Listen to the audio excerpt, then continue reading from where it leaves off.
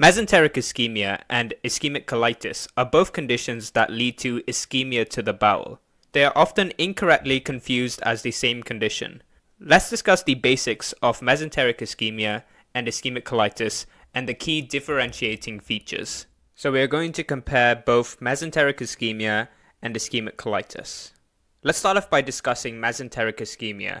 Mesenteric ischemia affects the small bowel, so it is characterized by a reduction in blood flow to the small bowel. This reduction in blood flow can occur acutely, or it can be a chronic problem. So mesenteric ischemia can be divided into acute mesenteric ischemia or chronic mesenteric ischemia. The small bowel has a very rich blood supply, and it is very vulnerable to ischemic injury. In mesenteric ischemia, there is insufficient perfusion to the small bowel, and this will lead to reduced oxygen and nutrient delivery to the cells of the bowel, and this will lead to ischemia to the bowel. This ischemia can eventually progress to inflammation of the bowel, and this can progress to necrosis of the bowel. If this necrosis occurs through all layers of the bowel, so it occurs transmurally, then there is a high risk of the patient developing bowel perforation, which is a very fatal complication that patients with mesenteric ischemia can develop. A perforated bowel can be very fatal for the patient, and typically patients present with signs of peritonism. One of the key complications to remember with a perforated bowel is that there is a high risk of the patient developing abdominal sepsis, which can be very fatal for the patient. So the key thing to remember about mesenteric ischemia is that it has a risk of causing bowel perforation, which can be fatal for the patient, for example by causing sepsis. This is why mesenteric ischemia is always a very important differential to consider when evaluating a patient with an acute abdomen.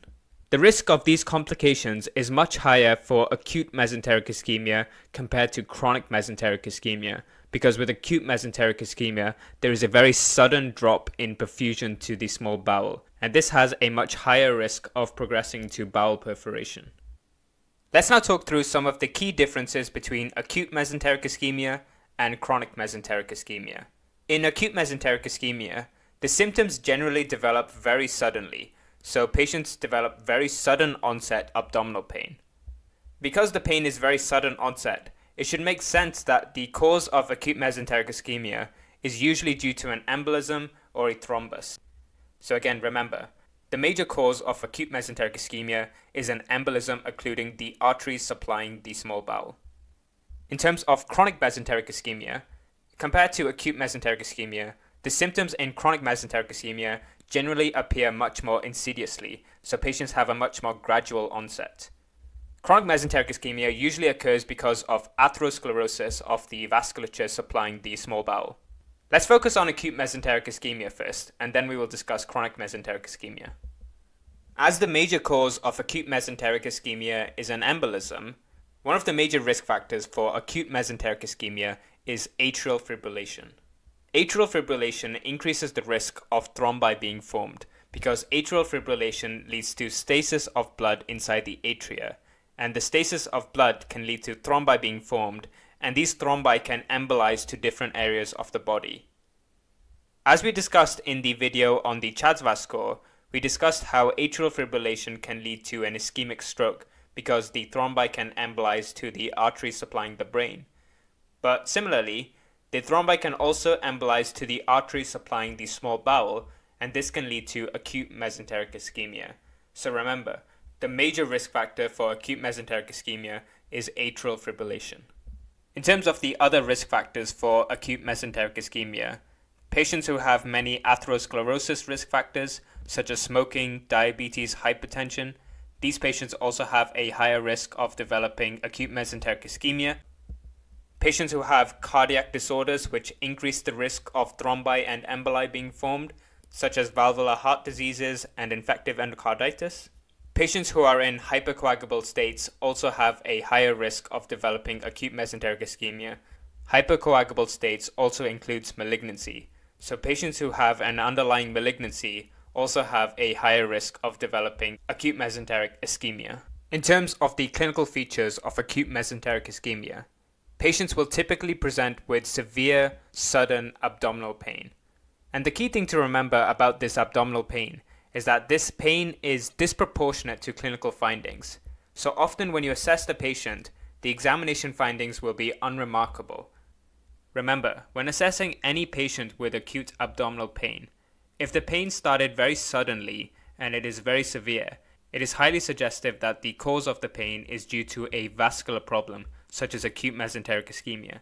So remember, for any patient presenting with severe sudden onset abdominal pain, it's very important to include acute mesenteric ischemia in your differential diagnosis. Patients with acute mesenteric ischemia will typically also present with bloody diarrhea, and as we discussed earlier, there is a high risk of bowel perforation with acute mesenteric ischemia, particularly with acute mesenteric ischemia due to an embolism. So there can be signs of shock such as tachycardia, hypotension, dehydration, and low urine output. So it is a very important diagnosis not to miss. In terms of the investigations for acute mesenteric ischemia, there are some key findings on blood tests that can help point towards the diagnosis of acute mesenteric ischemia. One of the key findings is an increase in lactate levels. Because there is ischemia to the bowel, this will lead to the bowel start to rely on anaerobic respiration to produce ATP, and this will increase the levels of lactate. The increase in lactate levels can be picked up very quickly on a venous blood gas or an arterial blood gas. So this increase in lactate is highly suggestive of ischemia to the bowel. Another finding on blood tests is an increase in white blood cells. And finally, because of the increase in lactate, this can lead to a metabolic acidosis because the lactate can cause a lactic acidosis. Once there is a clinical suspicion for acute mesenteric ischemia, the gold standard investigation to confirm acute mesenteric ischemia is CT angiography. And finally, in terms of the management of acute mesenteric ischemia, it is very important to perform a full A2E assessment of the patient and carry out the sepsis 6 as appropriate because of the risk of bowel perforation and subsequent abdominal sepsis.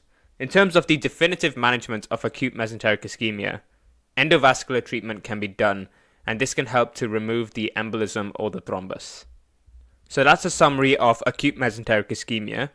Just a high-yield fact to remember about acute mesenteric ischemia is that it is usually the superior mesenteric artery that is occluded in acute mesenteric ischemia. So now, let's talk about chronic mesenteric ischemia. And like we said earlier, chronic mesenteric ischemia generally occurs because of atherosclerosis of the vasculature supplying the small bowel. So in terms of the risk factors for chronic mesenteric ischemia, it should make sense that atherosclerosis risk factors will increase the risk of chronic mesenteric ischemia. So things like smoking, diabetes, and hypertension will all increase the risk of the patient developing chronic mesenteric ischemia. Age is also a risk factor, as most patients with chronic mesenteric ischemia are quite elderly, and it generally occurs in patients above the age of 60. In terms of the clinical features of chronic mesenteric ischemia, chronic mesenteric ischemia is often referred to as abdominal angina. This is because chronic mesenteric ischemia leads to postprandial epigastric pain. So similar to stable angina, which refers to chest pain that occurs on exertion, chronic mesenteric ischemia refers to epigastric pain that usually occurs after eating meals.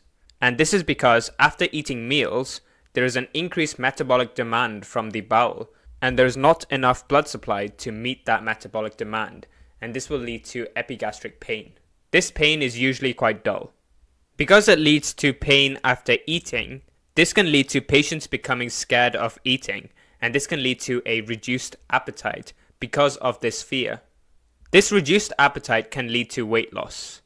So those are the clinical features of chronic mesenteric ischemia. In terms of the investigations for chronic mesenteric ischemia, investigations are generally non-specific compared to acute mesenteric ischemia. The gold standard investigation to confirm chronic mesenteric ischemia is also CT angiography. In terms of the management of chronic mesenteric ischemia, the management of chronic mesenteric ischemia heavily revolves around optimizing the patient's risk factors. So optimizing the risk factors that are increasing the risk of the patient developing atherosclerosis. So this can include stopping smoking, optimizing their diabetic control, getting better control of their hypertension, and there are many interventions to help the patient with this. For patients who are having very severe symptoms and are unable to optimize their risk factors to help control their symptoms, revascularization can be done, and this can involve stenting. Now that we've discussed mesenteric ischemia, let's now discuss ischemic colitis. One of the key differences between mesenteric ischemia and ischemic colitis is that ischemic colitis affects the large bowel, which is different compared to mesenteric ischemia. Ischemic colitis usually presents acutely, but it can be very variable. Ischemic colitis is characterized by hypoperfusion to the large bowel. Now, the large bowel has a very rich blood supply, similar to the small bowel. But there are areas of the large bowel which are called watershed areas. The watershed areas of the bowel includes the splenic flexure and the rectosigmoid junction.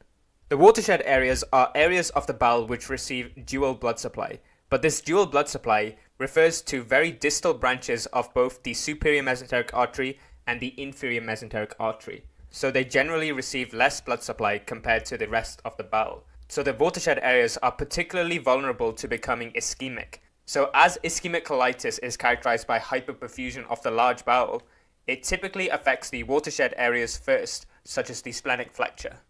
This hypoperfusion can lead to ischemia to the bowel. And just like in mesenteric ischemia, this ischemia can lead to inflammation and then necrosis of the bowel. And if this necrosis extends through the full thickness of the large bowel, this can lead to bowel perforation, which, as we said earlier, can be very fatal. And as we said earlier, one of the major risks of bowel perforation is sepsis. So ischemic colitis can also lead to bowel perforation, so it is also a diagnosis not to miss, just like acute mesenteric ischemia. In terms of the risk factors for ischemic colitis, anything which causes hypotension and hypovolemia can also lead to ischemic colitis. This often occurs in patients who are in shock, and they can have severe hypotension or severe hypovolemia, which can lead to ischemic colitis. Usually in these situations, if the cause of the hypotension and the hypovolemia is resolved, the ischemic colitis will also resolve. Classically, patients who have had recent cardiovascular surgery are also at risk of developing ischemic colitis. A hypercoagulable state is also a risk factor for ischemic colitis. Large bowel obstruction can also lead to ischemic colitis because if there is bowel obstruction, this can lead to blood vessels getting compressed and this can lead to ischemia to the bowel. In terms of the clinical features of ischemic colitis, patients typically develop severe abdominal pain. Bloody diarrhea is also a common feature in ischemic colitis, and rarely, if there is prolonged ischemia, this can lead to bowel perforation, and in these situations there will be signs of shock. But this is less common compared to acute mesenteric ischemia.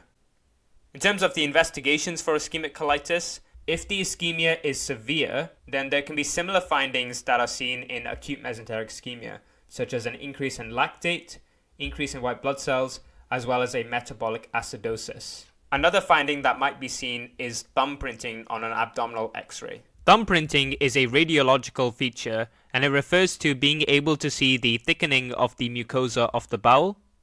The gold standard investigation to confirm ischemic colitis is colonoscopy, which is different compared to mesenteric ischemia. Finally, in terms of the management of ischemic colitis, it generally involves supportive care and resolving the cause of the hyperperfusion of the bowel. If the ischemia is severe, then surgery can be performed to manage the patient. So those are the key differences between mesenteric ischemia and ischemic colitis. To summarize what we have discussed, let's go through some example case scenarios. A 65-year-old woman presents to the emergency department with severe diffuse abdominal pain. She said she was cooking in the kitchen and then suddenly developed this stabbing abdominal pain.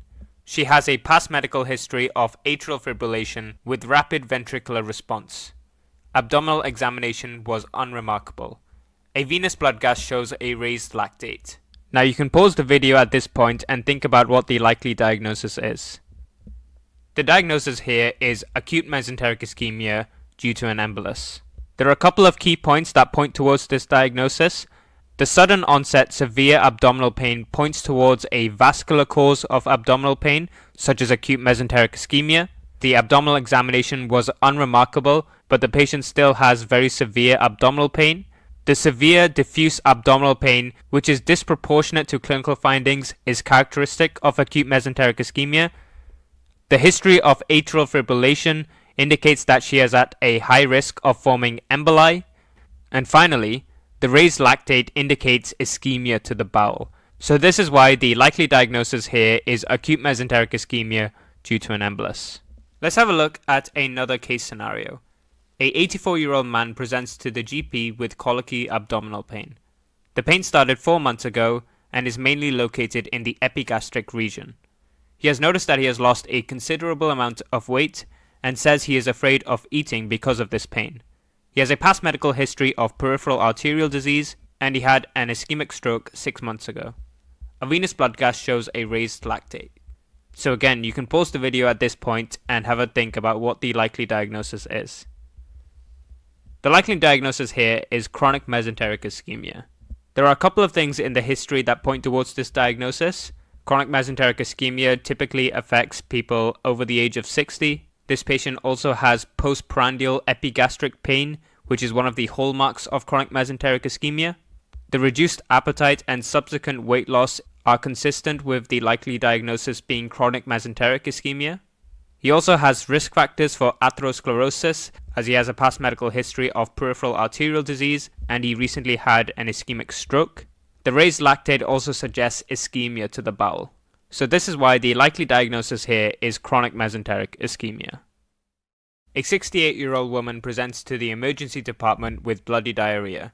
She had noticed some abdominal pain before she experienced the bloody diarrhea. The pain was dull and was in the left iliac fossa. She had an endovascular aortic aneurysm repair last week. Now again, take a minute to think about what the likely diagnosis is here. The likely diagnosis here is ischemic colitis. Again, there are a couple of things that point towards this diagnosis. Bloody diarrhea is one of the hallmarks of ischemic colitis, and dull abdominal pain is also a clinical feature of ischemic colitis. The recent cardiovascular surgery is also a risk factor for ischemic colitis. And that is a summary of mesenteric ischemia and ischemic colitis.